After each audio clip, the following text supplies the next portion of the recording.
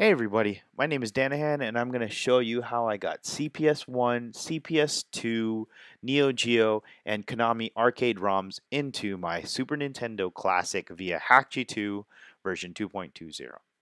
Keep in mind that this is not a tutorial on how to install HakChi 2 into your SNES Classic, but I will put a link in the description below to ETA Prime's video as it's very thorough.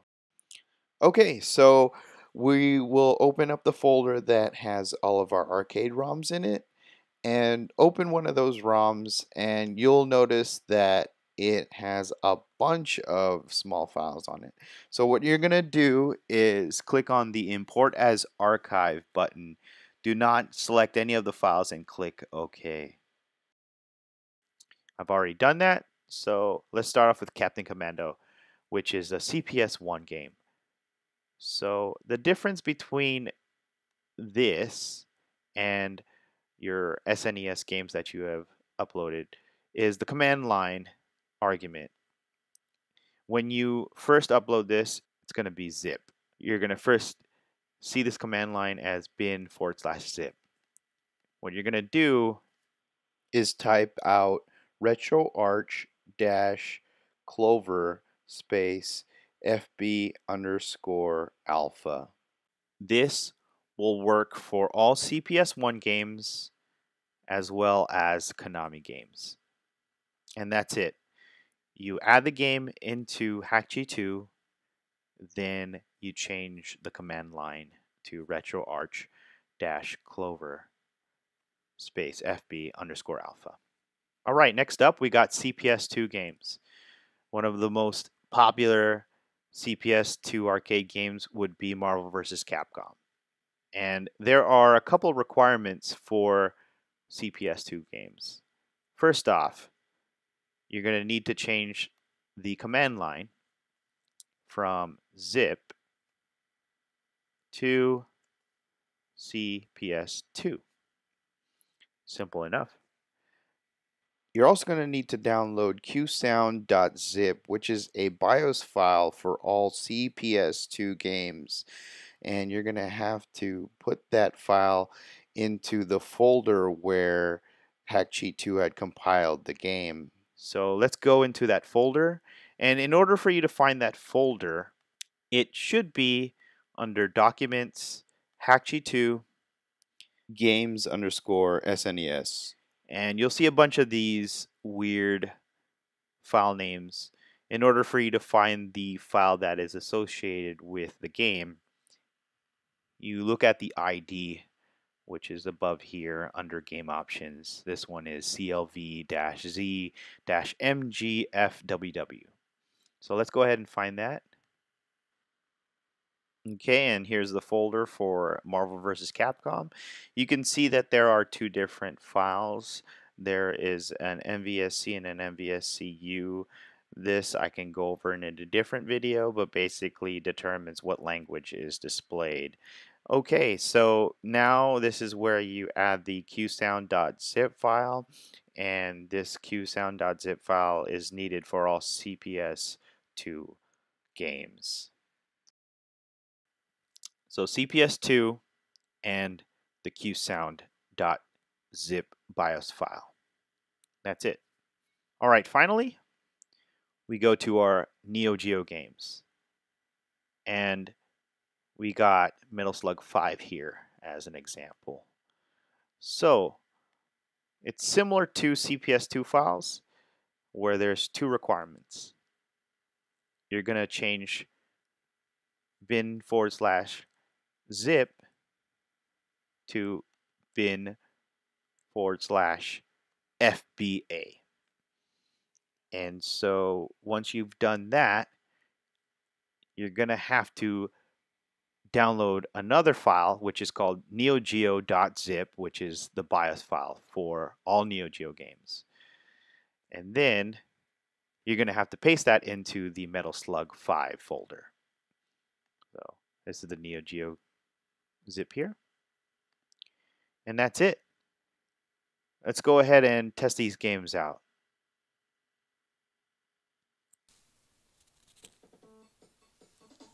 All right. Here's the modded Super Nintendo with all of the ROMs that we have installed from the CPS1, CPS2, and Neo-Geo ROMs. So let's go ahead and open up the Sunsetriders ROM that we have just installed earlier.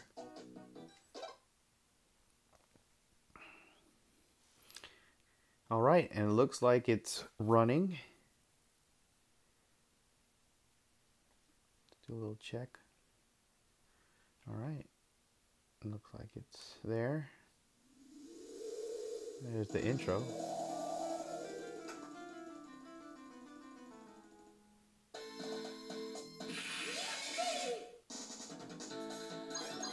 Looks like it's running fine.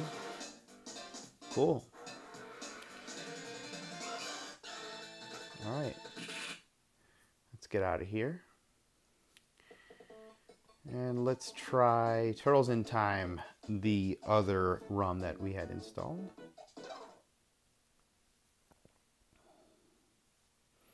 All right, looks like it's initializing. Looks like we have installed the ROM correctly. Let's go ahead and test it out too.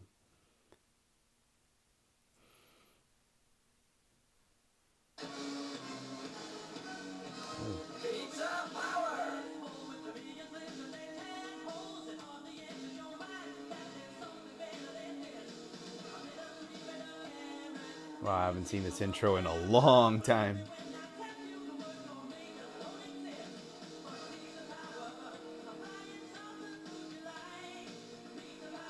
Pizza Power.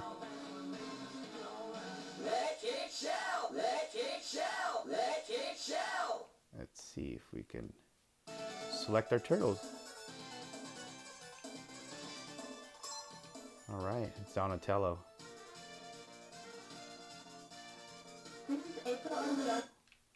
All right, looks like it's running. All right, let's go.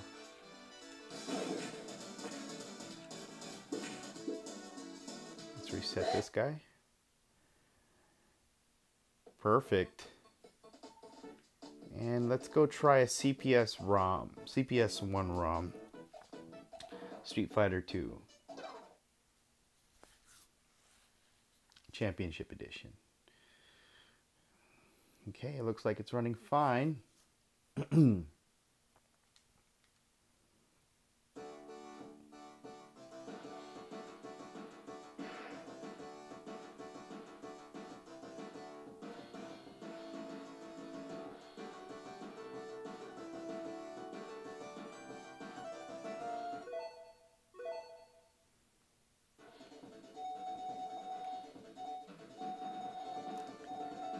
And it works.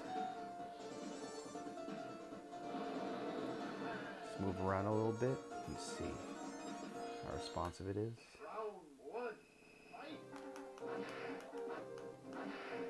Yep.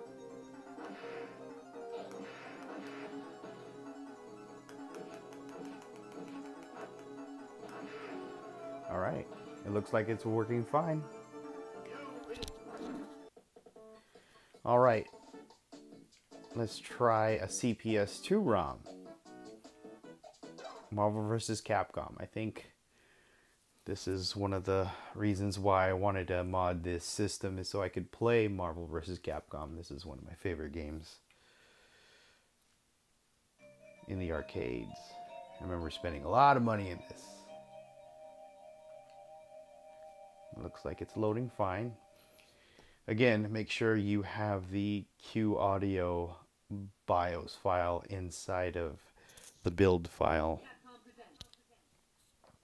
for Marvel vs. Capcom.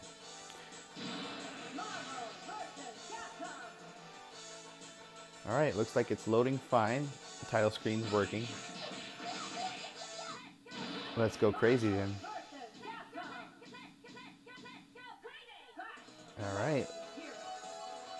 It's working fine. I'm moving around pretty easily. Let's go select Captain America, my favorite.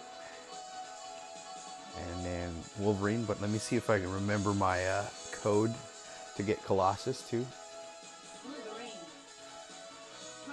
Oh, I don't remember it. Alright,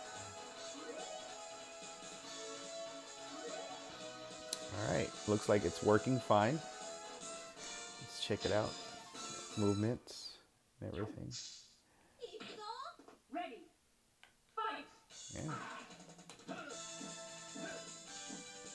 Yeah, looks like it's working. Alright, we're gonna get out of here.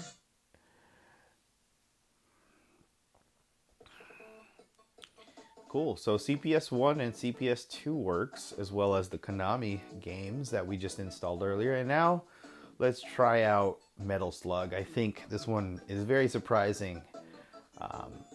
This is a big ROM, so again, we're limited to the amount of space we have. We have about 200 megabytes of space. So let's go ahead and open up Metal Gear. Let's go ahead and open up Metal Slug 5. Oops. Let's go ahead and open up Metal Slug 5 now.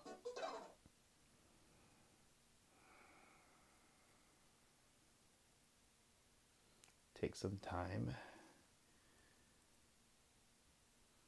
You'll have a long pause in between from when you open it up. Yep, looks like it's flashing. And there we have it.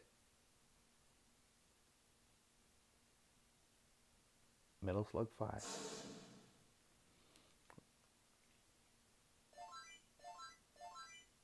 All right.